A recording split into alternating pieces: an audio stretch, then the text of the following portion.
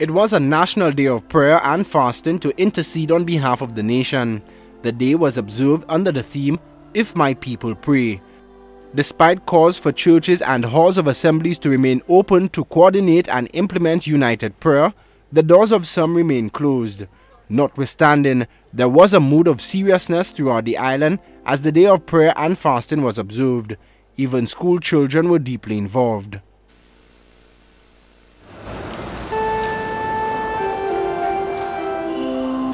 The Minister in the Prime Minister's office says the activity can assist people in living better lives through spiritual recuperation. Tessa Mangal says we must recognize that we can work to develop our spiritual and moral qualities through prayer. By praying, we are accepting that someone more powerful than us is in control.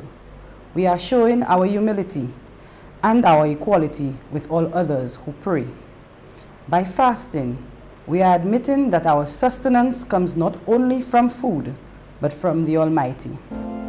Mangal says activities of such spiritual magnitude are very important in the development of the island. The government senator says prayer is important if St. Lucia must progress. If we all take a few minutes today to pray, to fast, to remind ourselves of our God and our fellow man, we will testify to the fact that only true religion can give purpose to human existence.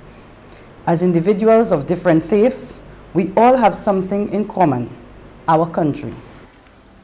Ahead of the observance, some St. Lucians thought the initiative would benefit the island. The National Day of Prayer and Fasting was the first of its kind for St. Lucia. Shannon LeBon, HTS News, Channel 4.